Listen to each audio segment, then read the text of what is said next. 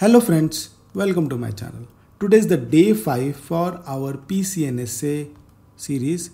So in this video, we are going to talk about packet flow. Okay, so we'll go deep dive and we'll try to understand how packet flow works in Palo Alto Firewall. Now there are few stages that we need to cover in very detailed way, like ingress, the firewall session setup, understanding or identifying the application or content, and egress. We are going to discuss about these steps in a very detailed way with the help of a diagram. Okay, so I'll request you to please watch this video till the end, because it will help you in clearing the interviews or troubleshooting any real-time issues. Because if you know about how packet flow works in Palo Alto Firewall, it will be helpful. And also I'll request to please subscribe my channel and hit the bell icon so that you never miss any video from me. So without any further delay guys, let's get started.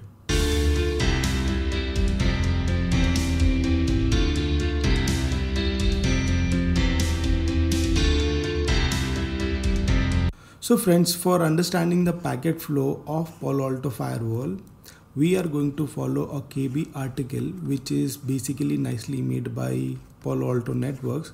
We are going to follow that particular article or a diagram to understand the packet flow. Okay, I'll show you how exactly to search that particular packet flow from Google. If you are unable to find that particularly, what I'll do is I'll put the link in the description. You can find it in that particular, in this video description. So you just need to search packet flow in Palo Alto. That's all. Now the first article that you see, packet flow sequence in Palo Alto, right? So you have to click here.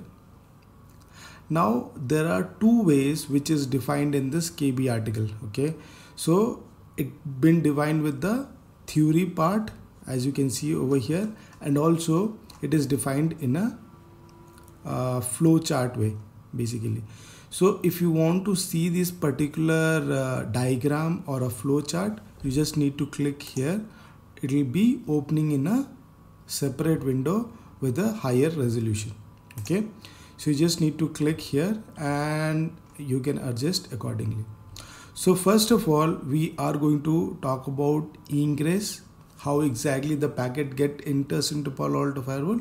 We are going to talk about that. Okay. So friends, now we'll see when the traffic enters into Palo Alto Firewall, what exactly it does. Okay. So receive a packet. So receiving a packet can come from any of the interface or any of the zones. So let's say from inside or outside, anywhere. So the Palo Alto will receive a traffic, right? So it can be received in any of the zone interface, right? So once it receives the traffic, it extracts the information of layer 2, layer 3 and layer 4, meaning that it retrieves the information about MAC address, IP address and the port details at layer 4. And also it also try to check the interface. So for an example, interface 1/1, 1/2 or 1/3, whatever interface is. Okay, and the zone lookup. So it is coming from inside or it is coming from outside. It also retrieve this information as well, right? And fragmentation reassembly if applicable. So maybe he'll try to collect all the data if that action is applicable. So sometimes what happens is, if he understand or Palo Alto gets to know that it has some issue with the packet or it's kind of attack, or the pattern what he sees that it's kind of attack, so it reassembles the data and try to analyze it. Okay, so friends, once the Palo Alto extract the information related to L2, L3 and L4, it tries to check the errors. So what kind of error? In MAC level, there can be a checksum error, and there are so many other errors are there as well. In IP, we have some kind of ping of death. There are so many attacks that can happen at layer 3. So that checking will be happening. For an example, ping of death. Now at layer 4, there are so many errors are also there, like there are so many attack can happen. To check that, for an example, the source port number or the destination port number would be 0, for an example. So the port details, what you are going to see is the 0. So that is there is a error in that particular layer 4, or it's kind of attack, right? So that if that kind of things will be there in that particular layers, that packets will be discarded. Okay, there are so many. If you go through that particular KB article, you will find a lot of attacks related to this error checking. Okay, so once that error passes, or if there is no error found in it, the firewall inspection applicable will be happening. Okay, now firewall inspection, then it'll go for IPsec SSL VPN tunnel packet. So in tunnel packet, what happens is there will be a packet where we have all private information, and there will be a upper layer traffic which is having a public IP address. If you are not sure about it, what is how tunnel works, we are going to cover in this series. So let it be. If you are not able to understand, there is no problem at all. Okay, so once the traffic received by Palo Alto, it will check the public things like the IP header of public tunnel. Okay, so friends, basically when the packet received by Palo Alto, first it will check the public header. Okay, and after the decryption of that public private header, it will again go back to the same packet ingress process. So in private header, we have this informations, right? So it will check the error for the private IP address. If you are still not able to understand, there's no problem. We are going to cover it. And also the packet flow we will be doing once we are near to ending of the session as well. Like when we are going to end the series, before that we'll go for a packet flow, because we will be able to cover the advanced topic, and then we'll go for a packet flow so that our understanding will be more. Right now we are not covering, there are few parts as well, like the DOS protection we are not covering here. We are going to cover there as well. Okay, so don't worry about it. This is the simple thing that we need to learn right now, because as we are a beginner for this course, that is the reason I'm just covering the basic part of it. Okay, so guys,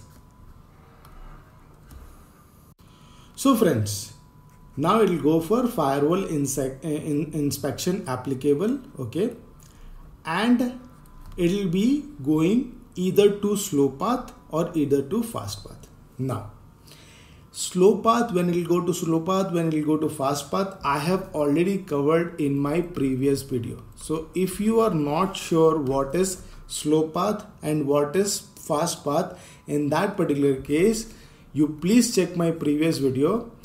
If you are not able to find that particular video, I'll put in the I button. You can just click on the I button of this video. You will get that, or else you can check the description as well. I'll put the link of my previous video,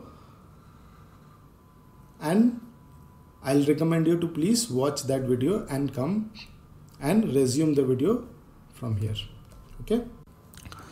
So friends, we'll talk about the slow path first, and then we'll go for fast path. Now slow path is basically, I'll give you a hint of it. So slow path is like, let's say if a machine is initiating a TCP connection with another machine, so TCP handshake happens first. So in TCP handshake, first traffic known as SYN traffic. So in a session, if you try to understand in the session, TCP SYN traffic is the first traffic. So this is the first traffic which Palo Alto has received. There is no session that has been created. We have to create the session. For that we have to look for rules, we have to look for create the sessions and all, right? So let's move on and we'll try to understand this. Okay, so the first thing what happens is forwarding lookup. Get the egress interface. So here, as he has already got about the source zone from which zone the traffic has received, he'll try to find out the destination zone with the help of routing table, right? And also the interface E1 by 1 or E1 by 2 or something like that, right? And also virtual system, we are not going to details, just try to understand that. It will try to find out the destination zone. Okay, and after that the NAT policy lookup happens. So NAT policy lookup, here the NAT policy is nothing but your DNAT, that is destination NAT. Okay, if you guys don't know about it, we'll cover it in NAT section. So destination NAT, if the destination NAT is present, it will check, and again the lookup will be happening. Okay, so after the NAT happens, again the routing lookup will be happening. Okay, if there is no NAT, then it will skip and it will go for firewall security policy lookup.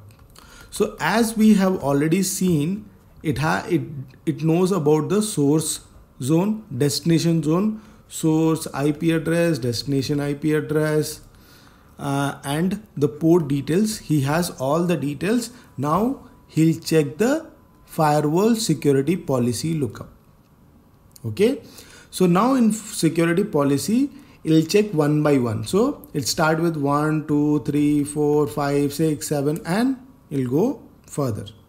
Now we'll check whether that particular source and destination is matching with rule 1, rule 2, rule 3, rule 4, rule 5 or further.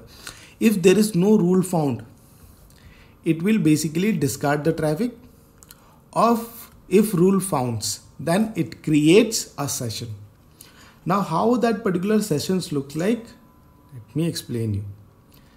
As I have already covered about the stateful firewall, so what exactly it does is, it creates a session for the traffic which is going, the source IP information, destination IP information, source port, destination port, all this information. And also it creates a mirror rule as well. So opposite of it. So let's say if my source is 1, destination is 2, source port number is 3 and destination port number is 4. Then my source IP address, like for return traffic, because he'll be creating a session for both, right? My source IP will be 2, destination will be 1, and source port number will be 4, destination port number will be 3, like this. So it has more information. I'm just putting you for understanding. I cannot write all this information because I'll show you once we do the practical. I'll show you how that particular session look like. Okay. So just think about it. This is the information. It is from source to destination and destination to server. So it will create a table like this, so that whenever the traffic comes from the source to destination, he'll check the table and allow the connection. If return traffic is coming, he'll check the connection and allow the connection. Like that it is. So this is how the traffic flow will be happening once the session is installed in the session table. Okay. So once the session table is basically created, after that again the NAT will happen. So here firewall processing, again the NAT will happen, and NAT instance, here the source NAT will happen. The source IP address will get changed, right? We'll talk about what is source NAT, what is destination NAT in the next section. Okay, we'll go further. and here SSL proxy decryption of packet if applicable. Let's understand. So friends, in SSL proxy or decryption, what exactly happens is, let's understand with a scenario. Let's say this is my PC and I want to connect with Google. Okay, so I'll create an SSL tunnel with it. Now, once I build a SSL tunnel, whenever the PC sends any traffic towards Google or Google responds to that particular request, it'll go through the tunnel. Now in middle, whatever the device is there, he'll never get to know what the information is exchanged between this machine to the server. Now Google is popular website, that is fine. But if I go to a website which is unknown or which is not known by the user itself, right? So in that case, if the web server is injecting some kind of malware or any other kind of infected file to the client, the middle device will never get to know, or the firewall will never get to know. So to get to know about what exactly the transaction that is happening from the source to the server, he'll do a decryption. So he'll decrypt the traffic, he'll check what is there, and then he will again encrypt the traffic and sends to google.com. Okay, so this is how the decryption will be happening. Now once he decrypts it, he'll get the information about what kind of application it is using. He'll go and check in the application identification and what kind of content, whether it has any which URL it is going, any antivirus signatures, it'll check the malware, it'll check the files, everything he'll check in the content inspection. So both ways he'll try to find out what application it is using, in the application what kind of content he is using. Okay, so after once he analyze everything accordingly, whatever you configured in the policy. So in the policy, you will be saying that this is the application allowed for this user. This is the content which is allowed for this user. Okay. If everything matches, everything is okay, then it re-encrypts the traffic. If all okay. Okay. After that, now there are so many stages it will go through. I'm not covering all the stages over here because I am going to cover in the specific sessions. Okay. And also once we complete the advanced topic, we are going to cover packet flow again with a debug level so that we increase our understanding. If I try to cover the debug level understanding here, you will not be able to understand because it's the beginner. This is for beginner. Okay. Now, once everything looks okay, it'll go to forwarding or egressing. Okay. So packet forwarding processing, it uses and it goes to basically processing of it. If it has any if it needs to apply any QS policy or shaping or fragmentation. Okay. And then it goes to egress tunnel and the transmit packet. If not, then again it will go for, if it is a IPsec tunnel, then tunnel encrypts the traffic and goes to and transmit the traffic. So this is the whole process, okay, of packet flow inside Palo Alto. If you answer this in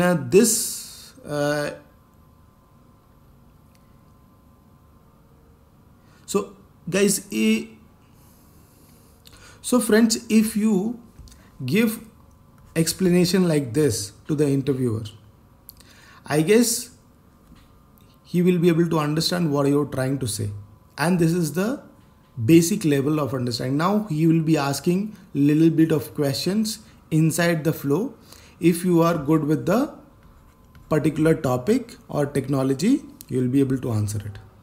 Okay, I guess this explanation is very much good for you once you go for interview, because you are not going to explain him the packet flow for half an hour or 1 hour, something like that. Okay, so this is enough for you guys. try to go through this video again and again so that you will be good at it. Okay, so whenever we go for any kind of other explanation, you can basically correlate with the packet flow or any kind of troubleshooting as well. Okay, so guys, this is what I wanted to cover in this video. If you increase your knowledge, or maybe if you get to know something new today, please hit the like button. If you have any suggestion for my video, please put it on comment, or you can just send me a message on Facebook or Instagram, wherever you want. Thank you so much for watching till the end, and I'll see you in the next video. Thank you.